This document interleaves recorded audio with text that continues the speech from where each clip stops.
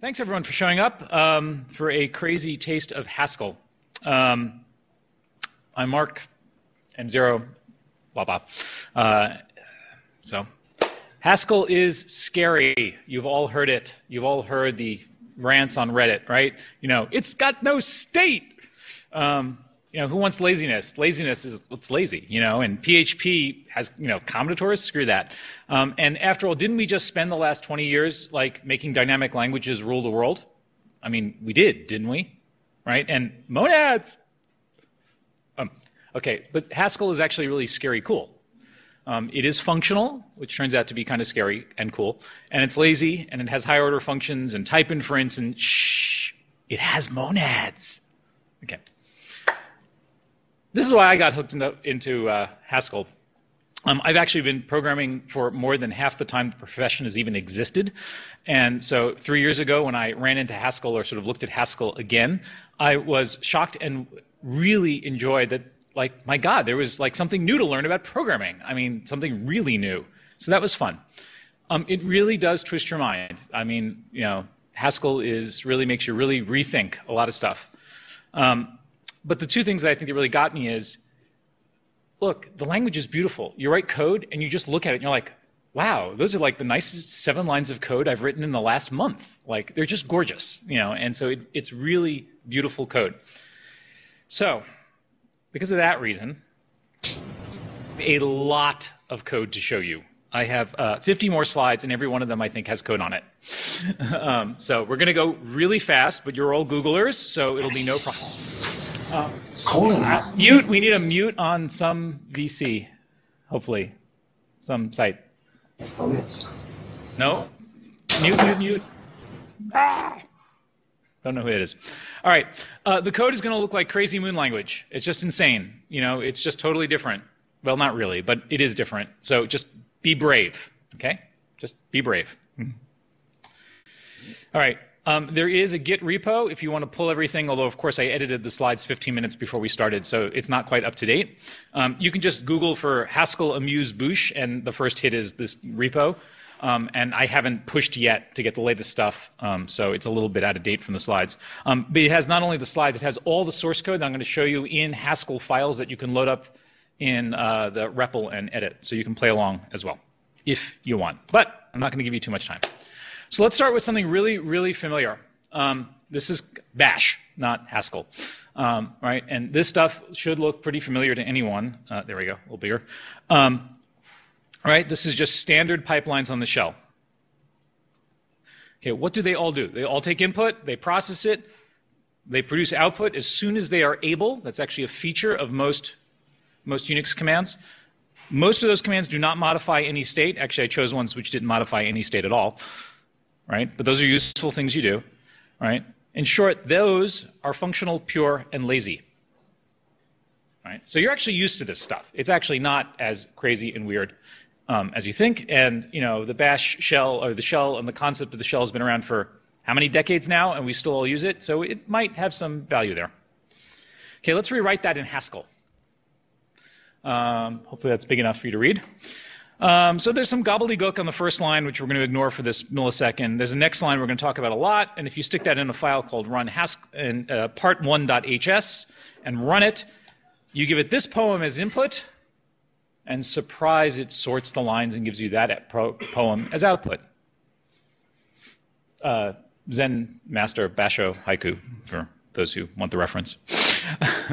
Okay, so let's look at the actual processing. Right, which is right on that first line. It is not exactly rocket science. We're going to define a function called process, which takes some text, and it's going to call some functions. And the only difference from what you're used to is that functional arguments don't go in parentheses. We just use parentheses for grouping. So be brave. Just look at the code. Get the lines of T means take this string and turn it into an array of strings, or a list of strings, technically a list. Sort that list, and then unlines, which is another library function which takes a list of strings, slams new lines into them, and throws it all together. Right? So the first line should be like dead clear, right? I see anyone looking strange? You can like, okay, everyone's nodding yes, so good. Okay, now, I know I have to take you back to high school, and everyone hates that, but in high school, algebra, because you learned this, right? F of g of x can be written as this funky thing with a dot in the middle, right? Which is function composition, f of g of x, right? So you can see that. Well, in Haskell, it turns out that's actually a programming language feature. So in the same way, we can do that up here. We can sort of rewrite this way, right? So the function process of some text t is applied to that text t, the function lines composed with sort composed with unlines, right? So that dot operator is exactly like it was in algebra. All it just means is apply the thing on the left to the result of having applied the thing on the right. So unlines it, then sort it. Lines it, then sort it, then unlines it. Right? It reads kind of right to left, which might seem kind of strange to you because bash things go in the other direction. But look up here, right? It's just getting rid of all these parentheses. Okay, now, here comes the real brevity. We can actually do algebraic simplification, or sort of the equivalent. So work with me here. If process takes some input, right? Process is a function applied to some input t, and all it is this composite function, these three things applied in sequence to t. In Haskell, we can get rid of the t's. Because we can say, well, process, by the way, the tick marks are just valid characters for identifiers, and I had to name them all three different things so they can go in the same file. Process, double tick mark, is a function that is just the composition of these three functions. Have I lost anyone yet? Good. Onward. Okay, so we can code a bunch of other ones. We can say sorting lines is unlines dot sort lines, right? Compose those three. We can reverse lines. We can take the first two lines, because take two is it does what you think, right? So anyone see a pattern? It's a pattern. It's algebra. We can factor it. So we can actually write a function called bylines, which takes a function f, and it's equal to, we just write the same expression but stick our variable in the middle, right? So bylines of f is the same as having written unlines.f.lines. So now I can rewrite those three functions. Sort lines, right? Bylines sort. Reverse lines. Bylines reverse. First two lines. Bylines take two. Yes? Yes? No? Yeah, okay, getting yeses. Good. All right, let's write our own. Okay, I'm going to write a new function sort of from scratch here. It's called indent. This funny line at the top is a type declaration. It says indent is a function that starts with a string, takes a string argument, and turns it into a string, has a string result. It's kind of very functional style notation, oddly enough. Right? Anyone notice that this is the first type I have shown you anywhere?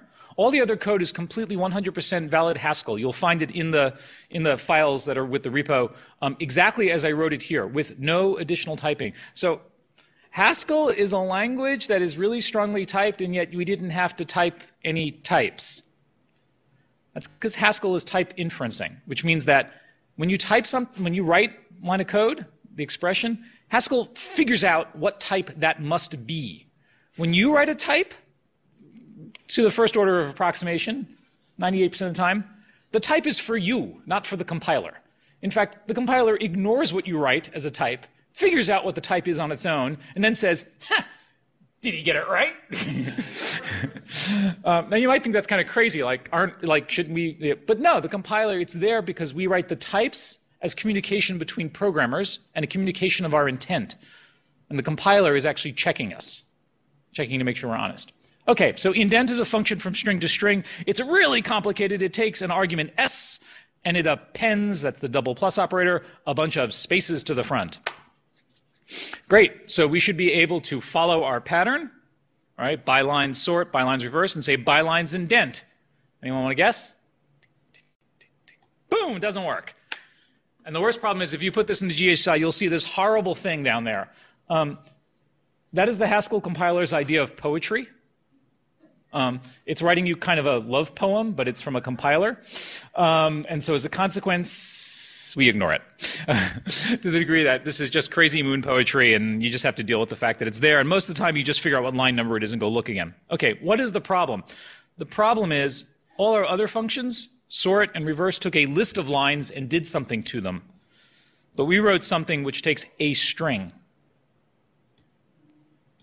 Okay, so we're going to use something called map, map to the rescue. Now, you've probably all at this day and age programmed in a language that has a collections library, and that collections library has either a for each or a map function.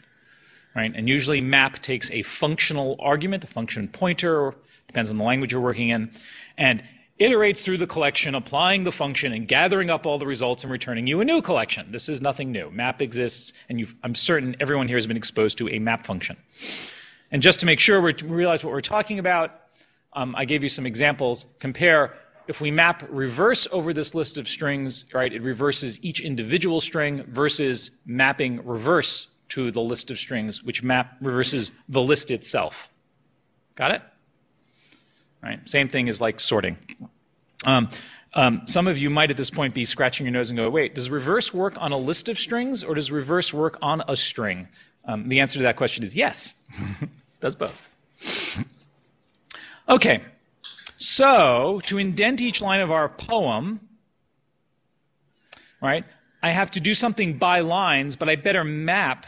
Right? By lines expects a function over a list. So I'm going to map indent over that list. By lines, map indent. I could also factor that whole pattern out because we had a thing called by lines. How about each line? Given a function, now I've written a type. Given a function from a string to a string, notice the parentheses, and a string, return a new string. So let's look at what that's going to happen. Each line f. It's going to take this, it's going to take a string, apply lines to it, give us a list of lines, map our function f over each individual line, and then unlines the result back together into one big string to return. So each line is now a useful utility function which does something, applies something to each individual line. Yes?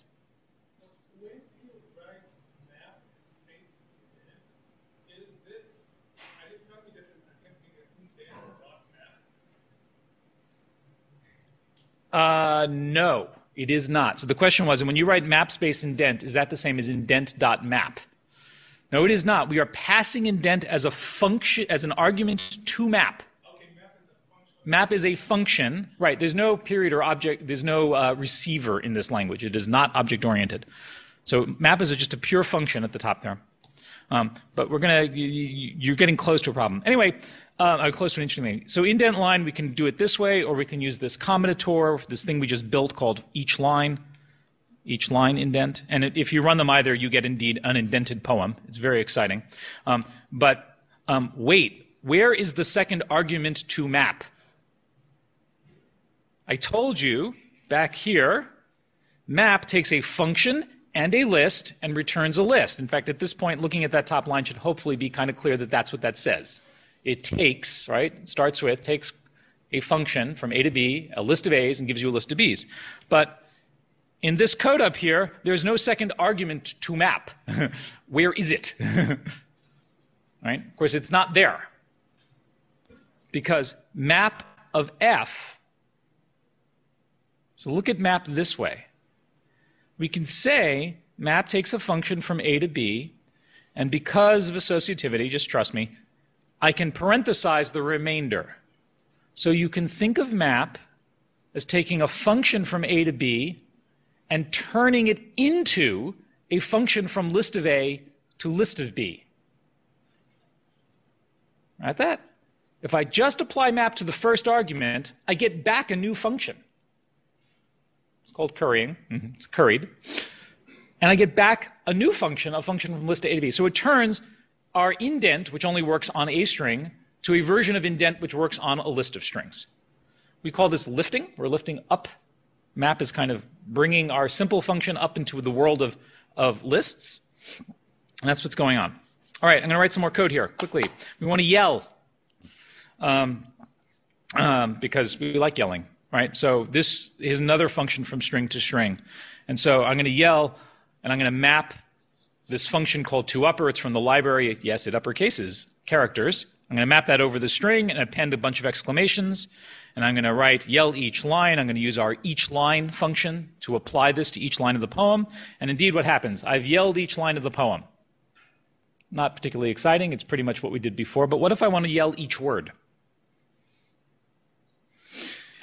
Well, we're very, very lucky. There's actually, like lines and unlines, the library has words and unwords. So we can define equivalently a function called each word that, given a function, will apply it to each word of a string.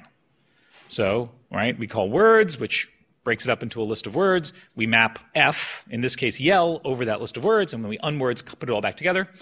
And when we go off and do this, crap, it all comes out on one line. Right? Because it broke all the words apart, and all the words got slammed together with spaces, and we lost all the lines. So what do we really want to do? We want to yell by words, by lines.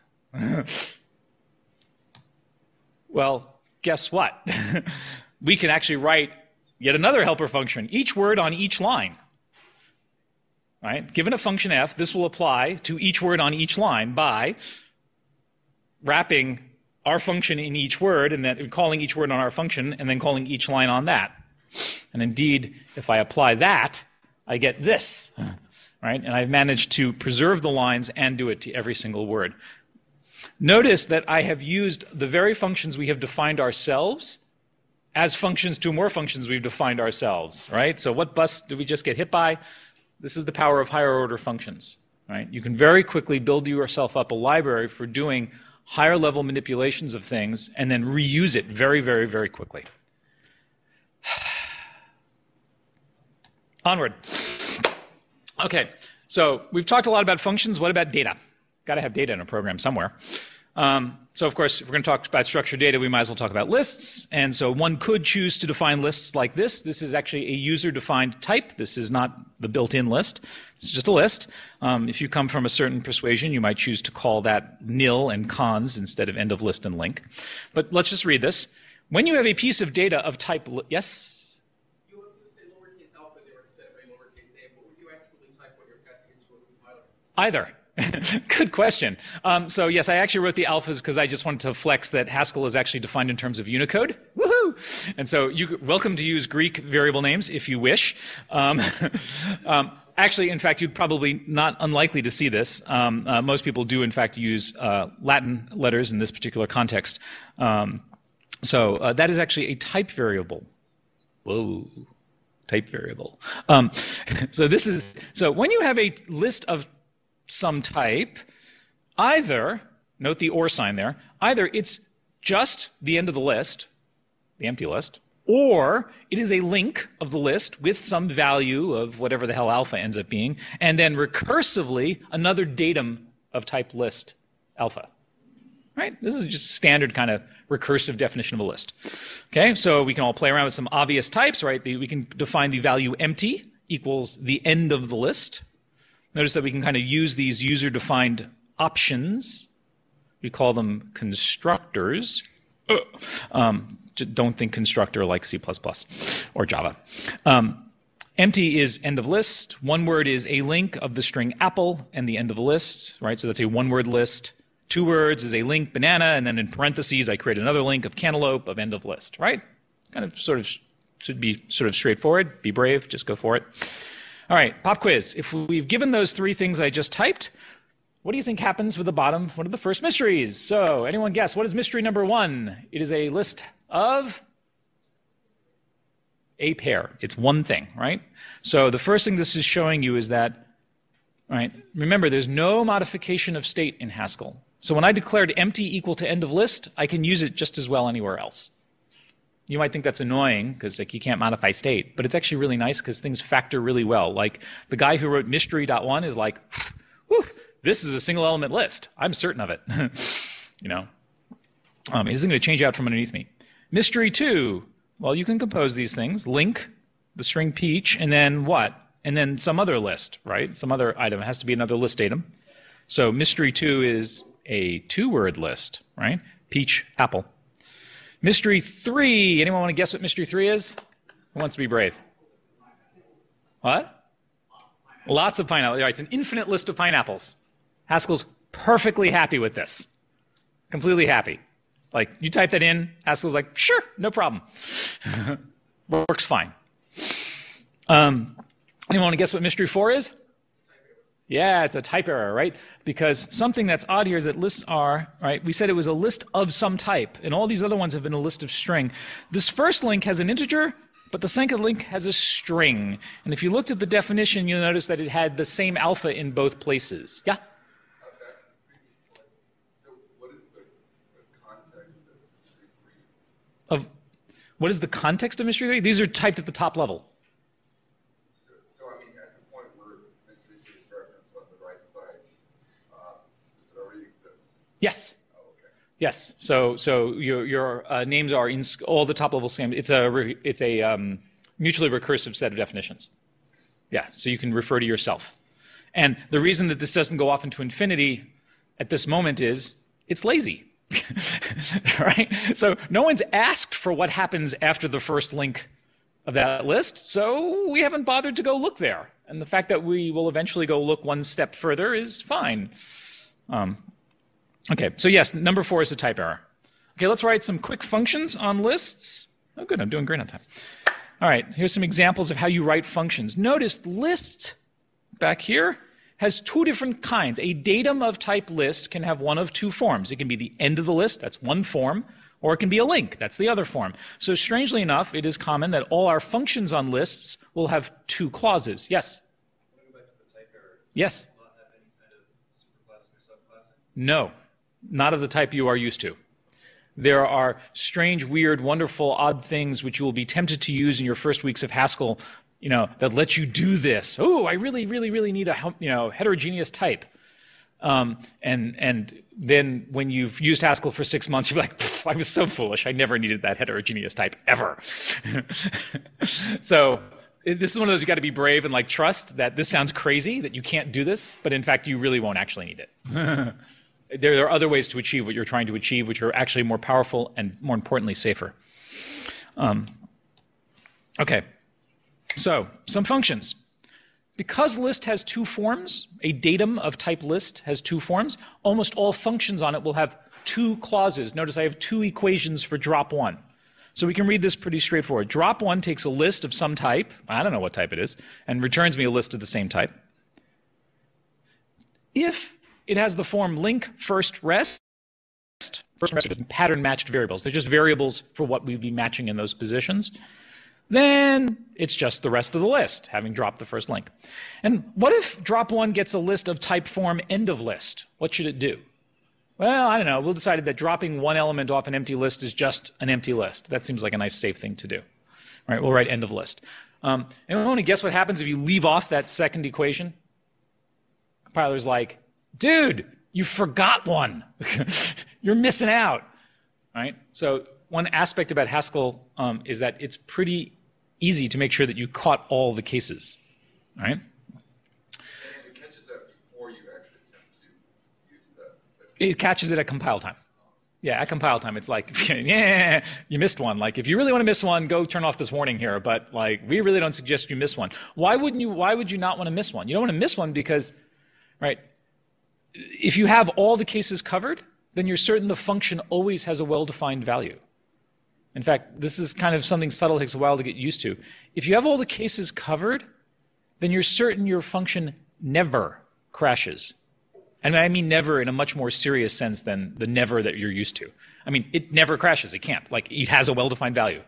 Right? If you covered all the cases and the compiler doesn't complain, right, then the only possible problem that the function could have, I mean, it might not implement what you're trying to do, right? It might have a different function than compute a different result, right? The only thing it can really do is go off into diverge, go off an infinite computation. That's the only real error that you could have left, which is kind of fun.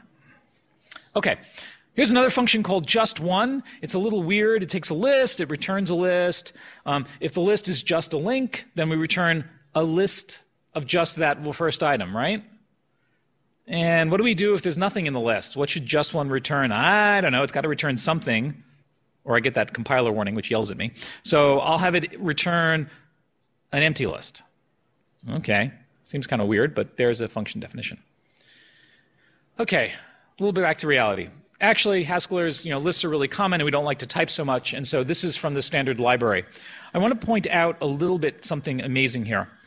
The syntax of the square brackets is actually built into the language, but the type list isn't. This is actually defined in a library file whose source code on your installation you can actually go find and look and inspect. In fact, you can copy it into your own modules and create your own version, which is kind of astonishing, right? I mean, it's actually built in the language. There's nothing magical about how this works.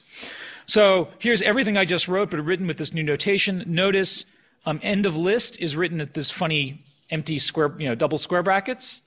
And link is written by an infix operator called colon. Right? So colon puts an item, the A, onto, and this is kind of a funny list of A. Don't worry about it too much. The syntax of list looks pretty much like what you expect. In fact, it's so much like what you expect. What I just wrote is Haskellers don't even type that much. I'm going to flip back and forth a little quickly between these two. Whoops. Stop that. There we go. The only real difference is on these lines, people like to write lists this way because they don't like to write the silly colon. Look at the colon, right? The string apple, colon, linked onto the empty list. They don't like to write that. You like to write apple, inside the square brackets. It's purely syntactic sugar. That's all. And these are all the same functions. And so much for that. Okay, 2 more standard things. Then we're going to get to some code. More code. Okay. A string is just a list of characters. Really. There it is. And then there's this funny other type, a datum of type maybe. It has 2 clauses too, just like list had 2 clauses, but it's even simpler than list. Maybe is either a datum of type maybe some type is either nothing or just a single value. Seems kind of a crazy little minor thing to write. This is how you would use it. Like maybe if this function takes pick message gets maybe an integer, right? It has to have 2 clauses because there's 2 forms, right? So we pick message. If it's just an n, then I'm going to construct this string. Pick a number like n. Show is how you turn a value into a string. Display it. And then pick message, if the value is nothing, I'm going to say a different message. So that's how you use it. Just pattern matching, just like we did with lists.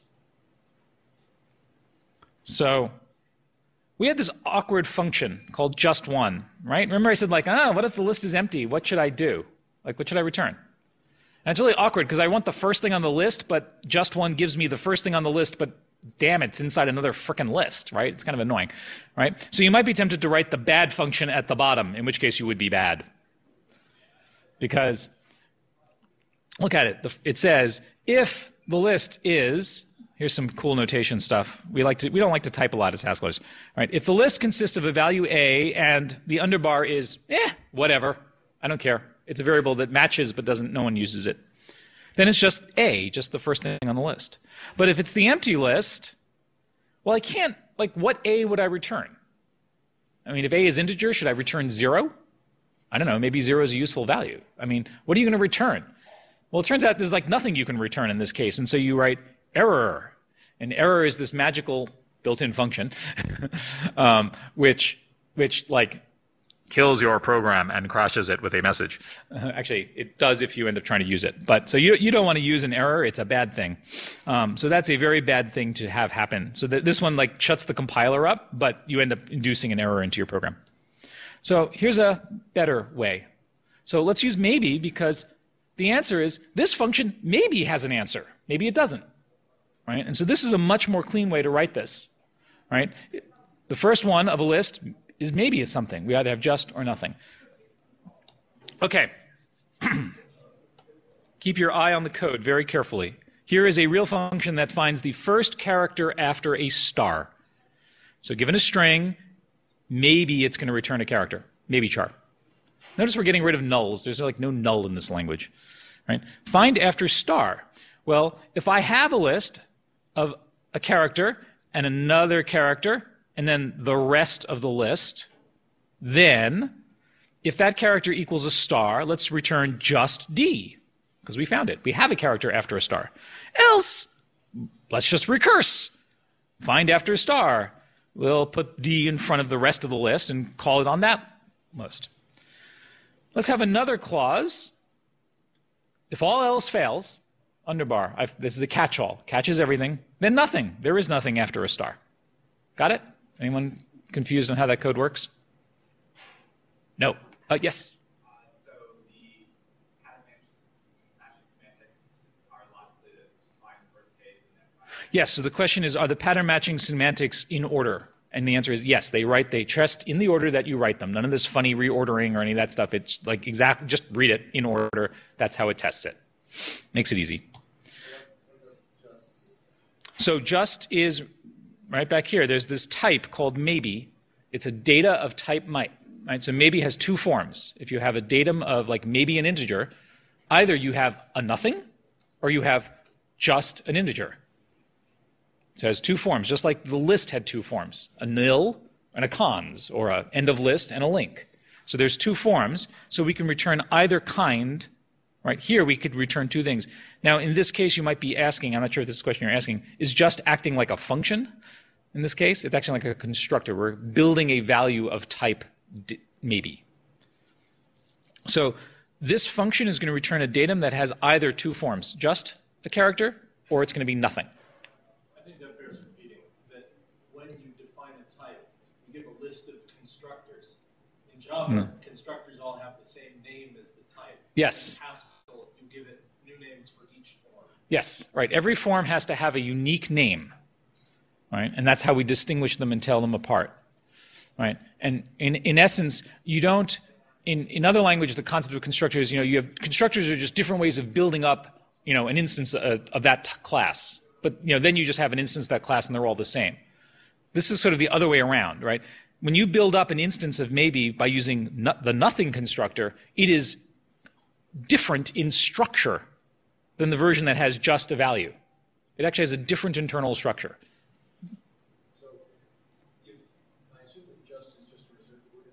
No, this is user defined. It's not, it actually, it's in the library, it's standard, but this is just built out of the language.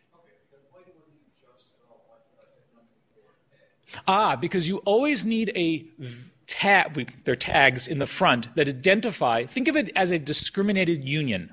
This is like a union of different structs, and you need to have a tag in the front so you can tell which one you've got.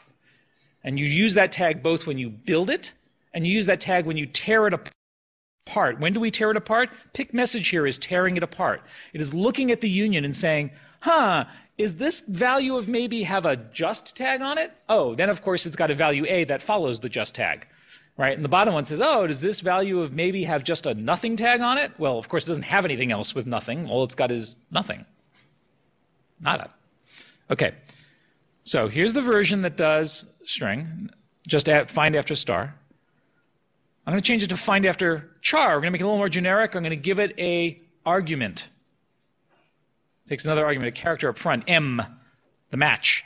And so all I did is instead of saying c double equals, so I gave an extra argument m. You can see it up here. There it is. Right? You can see that it does now compares against m instead of against the fixed character star. I changed the type signature.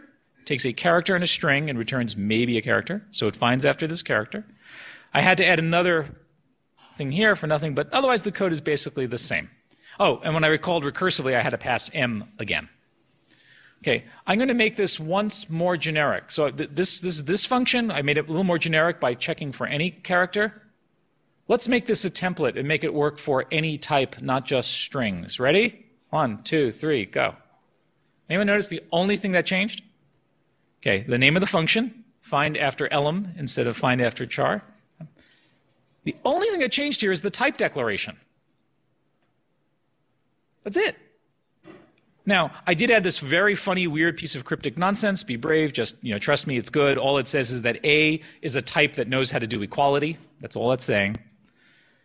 But instead of going from char to string, remember string is just a list of char, to maybe char, I just made this generic. Go from some type A and a list of A's and maybe A. Notice that the code is the same. The actual body of the code is identical. Yes? So is the type line necessary? Boy, you're like the like straight man from the question. Yeah. So Mark, what is the deal here? Like what? What is the type line? The answer is, when we wrote this, the compiler compiled the bottom code and went, "Wow, this is a nice, cool generic function. It finds any element after any other element in a given list." Oh man, he wrote this restrictive type signature. Oh well, whatever, fine. I'll only let him use it in context of chars and strings. When I wrote this, the compiler did the same thing. It looked at the exact same code, came to the same exact conclusion, and said, His type line is right. That's exactly right. That's the type of that code. This code will work if and only if A is a type that understands equality. It figured that out because I used the variable here. And it figured out that indeed there better be a list because I used the list constructor here. And it figured out that the result better be .maybe because I used just and nothing. It figured all that out automatically. That's all it takes to make your code generic. It is really common when writing Haskell to suddenly realize that the thing you just wrote for some particular case is actually completely generic, and you just fix the type line and go on. So when you define string as an array of char, you also list of char. You also manually specify the maybe and the just and the nothing types in terms of that. No. You don't have to actually ever write that. That's all inferred. Maybe was written. So when we wrote maybe, right? So the issue is like, well, okay, so what happened? Like, there's maybe int and maybe char, but I just wrote this thing called maybe a. No, that a didn't mean, oh yeah, when you get around to it, like type a version with replacing a. That really is a type variable. So you write that line, and maybe is now defined for every type, past, present, and future. And it's already in the library. Okay. Onward. Now, maybe actually is really important. Maybe is so important that maybe is actually the thing that blew my mind. This silly, little, teeny, tiny, itsy-bitsy type.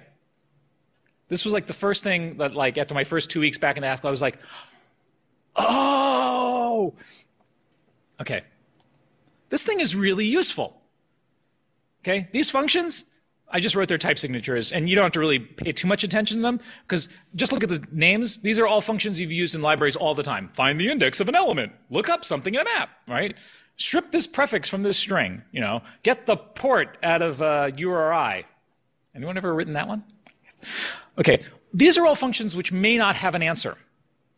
And in almost every language and in every library I have ever seen, gee whiz, we write conventions like, if the element is not in the list, return -1. Anyone ever been bitten by that? Ever? Right? That is a sucky design. That's just bad. Look how easy it is when you have maybe, because you can declare precisely. And so here is the first aha about types in Haskell. Types in C and C++, as we know, are for the compiler to make sure it lays it out in memory correctly. I mean, at least initially. Types in Haskell are for you to communicate with other programmers what you mean in a really deep sense. In a sense, I think that is deeper than others. Right? So these are all examples of functions where maybe is far better than returning null. Did null mean it wasn't there, or did null mean it was an error? I mean, what is that null? Like, I don't know what that null means. Is the empty string an error? Or did stripping the prefix from the string return me the empty string because it was only the prefix? Or did empty, right? You all see the errors here, right? Okay. So let's look how you use this. So it turns out there's other fun stuff about maybe, because once you have something of this concept into the language, or that you can build in language, you can now start building better utilities for using it, right? So, for example, right, here's a function called add a week. Day comes from a library, right? So we add days 7 to some day object, and we get, 1 week later. And imagine I've got some list of interesting dates, and we're going to use our first one function, which given a list returns maybe 1, right? Because if the list is empty, then you get nothing. So I want to find, right, 1 week later from that interesting date. I can't apply add a week to an interesting date. Everyone see why I can't apply it directly, right? Add a week takes a day, but interesting date has maybe a day. Right? Because there might be a nothing. So how do you do that?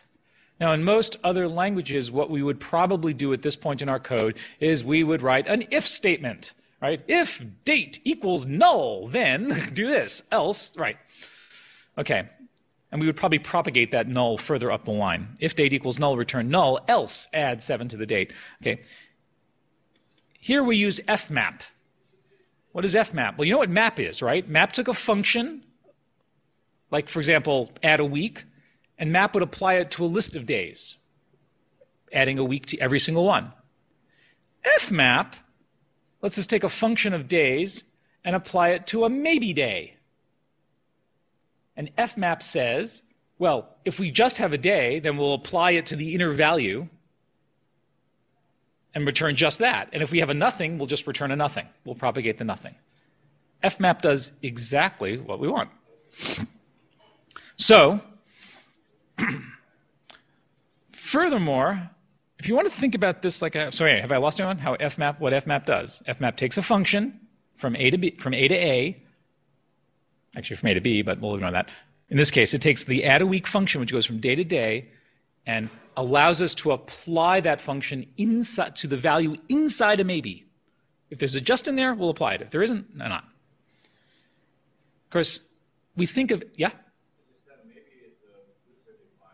Well, it's in the library, but it is user-defined, yes. So that doesn't know it should apply to the real value not. How does it know how to apply to the real value not? So here's an even bigger sort of, here's a assignment for a true head explosion. How that is done is not built into the language either. That's in the library as well. So you can go find how fmap is implemented, and you're like, oh my god, it can do that. That's cool. A little outside the talk, but The person who defined the maybe had to define the way in which it's applied. that is true, right? It's not magic. It's You not. actually had to write that. Yes, there is writing code for that. Although, yes. So, all right. So fmap, in the same way that I said you could think of map as taking a function from A to B and turning it into a function from list of A to list of B, we can think of fmap, at least in this context, as taking a function from A to B, or in this case day to day, and turning it into a function from maybe day to maybe day. Fmap is lifting your function up into this other environment. Okay. And so you can do a week later. Now, the cool thing about this stuff is that all this stuff is in the library, and you can build things which end up being really powerful. Here's an operator. It's got a funny spelling, greater than vertical bar, less than greater than vertical bar, less than, whatever. You can define your own operators out of symbols in Haskell ad nauseum. People sometimes do. This function, don't pay too much attention to it, does exactly what you think it does. It is short-circuit evaluation based on maybe. It runs the first function, favorite show, which returns maybe a string if the person has a favorite show, or it returns show with name, right? And it does show with year. So it takes, all right, or takes two maybes, and if the first one is just a value, it returns that. If it's nothing, then it returns the second one. It's short-circuit choice. The cool thing about this is, this is not, right, now we all work in languages with the short-circuit choice, but they're generally built in, and you cannot build user operators that do the same thing, or user functions that do the same thing, unless you're working in Common Lisp and you've got some, or Scheme, and you've got some great macro system, right? But, most of us are stuck with, C++, where you can't really do this. It turns out you can make your own functions do this kind of stuff all the time because it is lazy. And so the reality is that any of these operations can be extremely complex to compute, but because the OR operator will never, if the OR operator never selects that option and never returns it, the computation never actually gets done. So that's kind of fun. Here's another common thing we often do, right? So this would have been a series of ifs had we had to write this with null as the key value, as the value indicating that there was no answer. We would have this as a series of ifs. So this is much more concise, right? Okay, here's another thing we do. So here's a set of functions that, like, getHeader takes a string and a message and maybe gets a string, because there may not be a header. And parseDate gets a string and maybe returns you a date, because maybe it isn't parsable. And mailbox for date takes a date, and maybe we have a mailbox in the user's file system for that date or something. Who knows what that function does. But they're all value to maybe. And so what I want to do is I want to pass the values along, stopping at any point in the sequence in which I get nothing. So getHeader for date. If that answer is nothing, we're done. We return a nothing. Otherwise, I need to sort of unwrap the just value and pass it to the next function, parseDate, which if it succeeds in parsing that header as a date, then I want to unwrap that maybe, get the date value out and pass that to mailbox. Right? So we would normally write this as a giant cascade of ifs, nested ifs, all the way at the bottom, and the else variant of the whole, either we would return from the inner part, or worse, if we had to continue to use the value, we'd have to set some value to the default value at the top, or null, and do the list, it would be some horrible nested thing. And so we have this kind of injection operator, it's pronounced bind, which does that. Now, I won't get quite too in there, but this gets a little bit to the question about, like, how does it know how to do fmap? So it turns out that these functions, these things, these operators, are actually part of type classes, which I'm not going to explain too much, but are wonderfully useful. And the answer is that they're highly generic. So it turns out we can use fmap actually over lists. We can use that alternative thing with lists. We can use it with... We can use bind with things that are monads. These things are highly generic and get used for lots and lots of places. Okay. Do we have time for just one more? Yes, we have 11 minutes. So go! Now, the thing I really love about Haskell, one of the things I really love, it's a strongly typed language. The types really help you encode what you mean to say to your fellow programmers. The types, the compiler will really catch your ass when you forget, like, oops, you didn't cover the empty case. You know, it's really nice. But here's the thing I like most about the types in Haskell. You don't actually type them very much. Okay, here is a run length encode function. I will not work through how it works. You can work that out. It's a fun little puzzle. Well, it's not really a puzzle, just a fun little piece of code. The only type declarations are on the very first line. It says if A is a type that knows how to do equality, then given a list of A, I will return a list of pairs of A and an integer, right? This is standard run length encode. Okay, and blah, blah, blah. And now where lets me introduce like local functions. These are just local functions that I'm only using inside this other function. That's what a where clause is. I've got local variables. I've got this crazy function called next group, which seems to take 1, 2, 3 arguments, I think. You know, it's got tests. It's got all this stuff in here. The only types I wrote are up at this top line. And yet, right, the type of every single thing on the rest of this function has been completely inferred by the compiler, checked, and verified. And I get all that protection for all those things, even though I didn't bother to ever write their types. Right? This is like the epiphany here was like, wait a minute, it's all the benefits of type checking, or even more benefits of type checking, but I write it like I used to write Python, where I didn't write types anywhere. Like, oh, that's nice. I don't have to write all those things. Now, C++, X11, 0x11, whatever it's called these days, has the auto type, which is somewhat like this, although I don't believe it's quite as powerful or quite as ubiquitous. And you know, there are languages that we use that sometimes have types or not types, or let you have things untyped. This is great. This is types that you get all the type checking, but you don't ever type them. Now let's compare that to C++. Ready? Whee! That's fun. There are a lot of types here. And what bothers me most as a programmer is there are a lot of types that are repeated a lot. Okay, so first off, I have to tell C something that this is generic. Okay, whatever. Then I have to decide list of a pair of t's and ints. Okay, that's a lot more wordy than the way you write it in Haskell, but I had to write that in Haskell. And it takes as an argument a list of t's. I had to write that in Haskell too. We'll ignore the const and the concerns. Then I had this local variable, and crap, I had to duplicate the frickin' type again, and I had to do that. And then here's the line I really love. I have an iterator, but I like that I have to type to tell the compiler that the next thing I type is a type.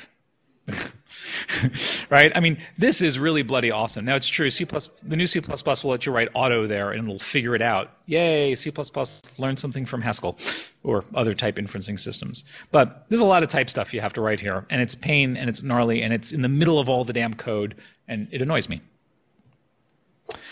By the way, just another minor little point. The type system has lets people do crazy, wonderful things. If you've never encountered a quick check library, I don't know if Haskell was the first quick check library, but I think, who knows? But it's certainly a thing. Here's a bunch of properties about that run length encoding function. I've just simply written them as functions from a given input to Boolean, and I expect these all to be true. Like, I expect that the length of the list equals the sum of the second elements of the run length encoded list. Oops, that's right. Sorry, that line's really long. Right, I run length encode the list. I take the second elements of all of them and I sum them, and I expect that to be the length of the original list. That's kind of, you know, a run length encoding invariant. And these are all various invariants that I just wrote. Okay, I would like to actually test this, so I could go to my unit test framework and write, you know, several hundred, you know, unit tests, or I could write, well, I'd probably, maybe a dozen tests, test cases for this by hand. But in Haskell, because of the type system, I can use a thing called quick check. And I can ask QuickCheck just to check this function, and QuickCheck will derive from the type of the function the possible set of inputs that could go there, then generate test cases, and it's relatively smart about generating test cases that actually matter. Like, oh, it's a list. I better try empty list. That's got to be really important. I better try a list of just one item. It gets all the good corner cases. And it generates cases. So this actually allowed me to run 300 test cases on my run length encoding function. You can actually really, honest to God, like pull all this in, type it, and run it. This is the entire, that plus this plus the loading the module QuickCheck is all it takes to be able to run this. There was no actual additional scaffolding I've left out. So that's actually really sort of fun. Okay. So a few other things to point out about the Haskell ecosystem. We've gone through the language a lot, but the ecology of Haskell is actually tremendously nice to work with. GHC, the glorious Glasgow Haskell compiler, is the probably premier standard and the most common used compiler now.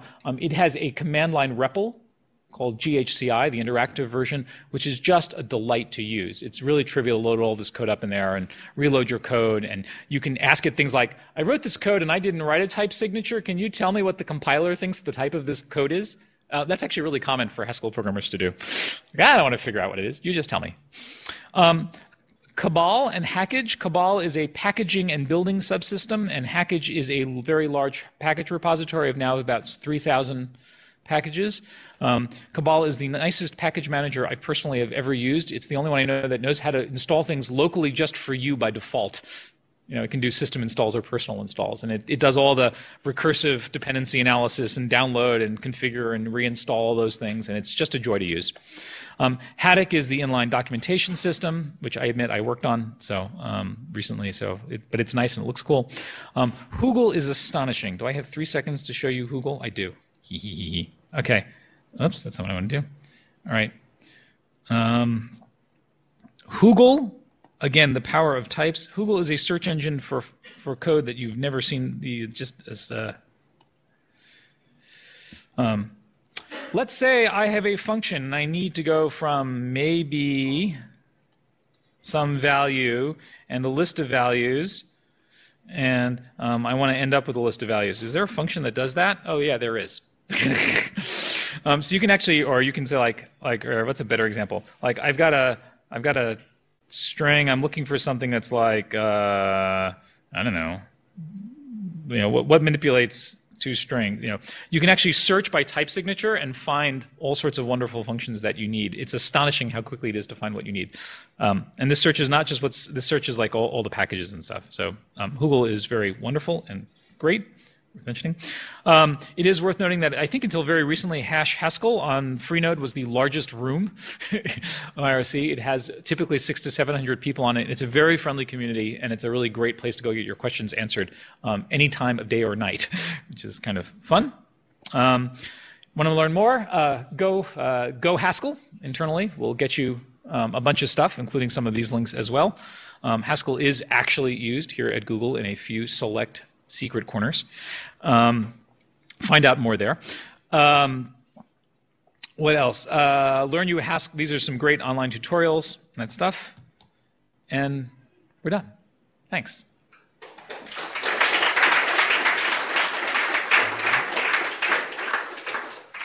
I have 2 minutes for questions. What does it look like when you write something like big table server in Haskell? Is it this pretty? So he asked, what does it look like when you write big table or some big giant server in it? Is it this pretty? The answer is yeah, lots of it are. So one of the nice things about Haskell is it's very easy to cleanly separate out parts of your code. It's really good at, its ability to use modularity and reuse is very, very high. And so often it is really easy to take the parts of your code that are gnarly in dealing with the, with the network stack and dealing with, the vagaries of, I've written back-end web servers in Haskell that do standard stuff talking to MySQL. And it's very, very easy to sort of encapsulate, because you can do all these really nice high-level functions that deal with the I/O stuff or deal with the database stuff. You can stick that on the side and then have your logic be nice, and your logic and your business logic, if you want to call it that, backend stuff, really clearly separated out. It's also the case that because of the high orderness and the laziness, often in libraries we have to because we don't want the user to actually execute user code if it's not necessary, we often have to bubble control back out to the user. Users of libraries are generally have to do the control operations, high-level control operations. And in Haskell, you can bury all that back down in your library. So the short answer is, yeah, it's a lot nicer. In my experience writing the exact same server in, big server library in C++, Python, and Haskell, the Haskell code was literally 1/3 the size. I can give you pointers. That code's open source if you want to actually see the comparison of Pascal. That's 1/3 of the C++ size. It's about half the size of the Python. Did I say Pascal? That's not Python. Yes, there was a question over here. Actually, I wanted to know which office has all the people who are attending this talk. Yeah, who's the big office is that? New York. Oh, cool. Wow. Hi, New Yorkers. Great. Anything else? Do we use this in production? I can answer that question offline. How about the build system? Does the build system support it? Yes, it's in. Our build system has stuff in it. Blaze has support for Haskell. What kind of applications do you find don't like to write in Haskell? Well, I don't like to write client web front-end code because I can't get the damn Haskell to run inside the browser on the front end. I would in an instant. In my mind, Haskell has, over the last couple years, finally traversed into the realm of yep, it's a good general-purpose programming language with enough functionality to do almost any kind of stuff that you need. I don't know. I'm too much of a fan to answer that question. My answer is I do everything in Haskell if I can. All right, I can stick around. We're officially over, and we can stop the recording. Thank you. And I'll stick around if anyone wants to talk or go over finer.